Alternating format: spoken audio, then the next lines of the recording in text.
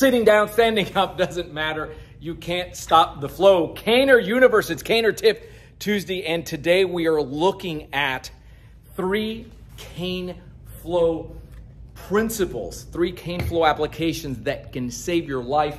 Before we do that, a warm welcome to those of you who are here for the first time. A big cane bump to you. Go ahead and avail yourself. Do this before we forget. First of all, if you like the content, don't forget to hit that subscribe button and the little bell icon so you don't miss any future content. Avail yourself. You have 2 free resources, and the first one is to text the letters CCC for Cane Clarity. Call to 305-745-7839 in less than 24 hours.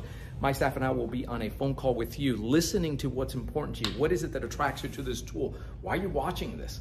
It's out of curiosity. But if you want to make this real, make it functional, make that call. On that call, you'll walk out of there with a game plan. It's at no cost, and we'll tell you everything from canes, the first time, what's my first cane? How do I get cane trained, which is the real equalizer. We'll discuss that. And you have a free, if you're on Facebook, there's a free group in there from ACSD called CaneFlow. Move better, protect better, live better. Just request, they'll let you request entry, they'll let you write in. So in this flow, you see all this movement going on, and people always want to know, hey, where is it in the dance? Well, the dance reveals the application, but I'm going to give you a few applications here that are totally, they have that self-protect. They can actually save your life. And the first one is, everybody's into the figure 8. Now, the figure 8s that I'm going to demo here for you are done from the shaft. Somebody asked me one time, so these are from the horn and crook. This is how you do a figure 8, right? It's a lot of fun to do it that way. We choke up here and do it from the shaft as well. As a matter of fact, we start training you like that first. The reason for it, and it's made up of 2 power shots. It's a 1 and a 5. That doesn't mean anything to you, but you, at this point, if you're not ACSD trained, not a big deal, but this is the angle that you're covering here. And the reason for it is that it's designed to keep you protected. I want to show you something here with this figure 8. He goes ahead and he draws a tool. He draws a weapon here. And now, rather than coming in real wild or doing anything that's going to leave you open or give him time to think. See, in ACSD, the strategy, the system was originally designed to deal against this kind of thing. Keep in mind, he comes in here, first of all, you don't see this knife, but hold that knife.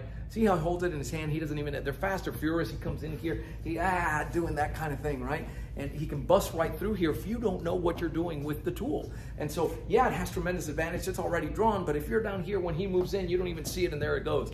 So with that, back off, back off! There's a forward movement coming in with those strikes that are designed to blow him away. In ACSD, it's called a juggernaut strategy. There's a specific footwork that we do with it, but it's a very fiery element that's coming forward. And notice that the shots are not coming all over the place. So that when you see caners, they toss them a cane. You saw me sitting down. Doesn't matter if you're sitting down, you're standing up, and you see this. That's what it's training you to do. You can take this and then strike a stack of tires, a bag, and see what it feels like when you make contact. So figure 8s is one of those skills that can certainly, even if you don't make contact, think about that, can dissuade an attacker. Why in the world, if I'm pumping gas over here, I'm not looking down at my phone, I have my cane here and I'm doing this, I'm well aware, something happens, I'm over here and now I'm being loud, right? And your assailant is looking at this 3-dimensional propeller coming at them. Why in the world, with all the soft targets in the world, would I pick this one? This is obviously a mistake. Back off, get away, No, everybody has a phone today that can film that. I think I'm gonna live to rob another day, right? That's the whole idea. Figure 8s can save your life. The second concept is the concept of blending and that blend pivot. You don't see a lot. You'll see caners doing this kind of thing with that quarter pivot. They come in here and you see that without lifting the feet. Look at how there's a glide here and we go from side to side doing that. They can be up here high and then come down low, and then there's that pivot, that blend pivot. It's a form of a green. You can do it verbally. You have different phases, and then you can do it physically. The reason for it is twofold. Number one, the attack that comes in may be particularly strong. It may be a strong attack and you don't want to take the full brunt of that attack. So it may look like something where if I'm over here and he's coming with a very strong push. I just don't want to go ahead and have to meet this guy. Did you see that? So if I'm not ready, he does this. He pushes me. I'm going to topple. My balance goes. Not only that, I hate the fact that he put his hands on the cane, which means that now I have to have another skill set to deal with this guy. But if not a lot of room, and he goes ahead and moves. That blend pivot allows you to deflect. You're still connected so that you can do something about it. And it doesn't matter whether it's coming with a push or it's coming with a strike. So when the attack is particularly strong and you don't want to meet it head on, you don't want to try and deflect just from here, that's one reason you might want to do that. But the second one, think multiple assailants.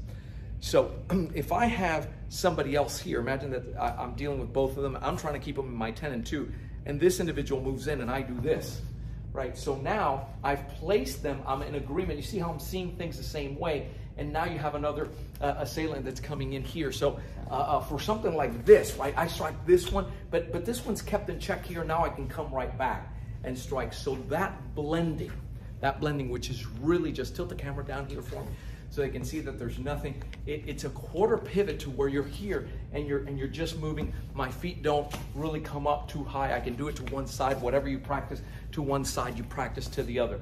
So that blend pivot can take off some of the heat that's coming, so you don't take the brunt of that attack. And then the third one, you don't see it a lot.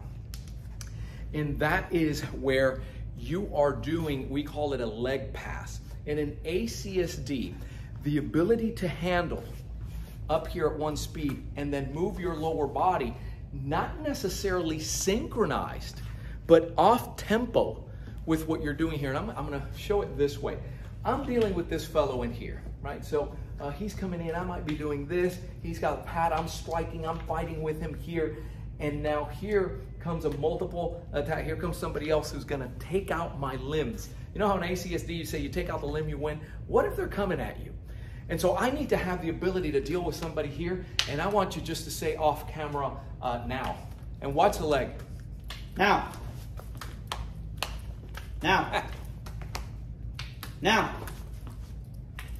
Now. In other words, it functions independent of what I'm doing here, right? I have to be able to take that leg out of the way. If that looks easy to you, it's simple, the concept is simple, but if you've never done it before, the handling here, and then I'm having to respond to a stimulus. So I'm looking here, but I see out of the periphery that you're coming down. I should be able to move from there, right? Notice that both hands are always around when you're doing that handling. And that in ACSD is known as a leg pass. Those are 3 skills that when you see caners flowing and they're moving to music and you say, oh, those guys are just, you know, now you know what is. You have your figure 8, you have that blend pivot, and you have the concept of being able to move the legs independently. It's almost like they have a whole mind of their own of what's going on out here, right? You're dealing with somebody, he took the cane as well. Oh, but they're coming in here to strike your feet. Oh, there goes the leg. Pop, pop, pop. It's not going to happen by chance, right? It requires a specific training and ingraining that in the nerve system so that when you need it, it's there for you. So to that end, if you're watching every week, and I appreciate it, but watching video, this is showing you potential.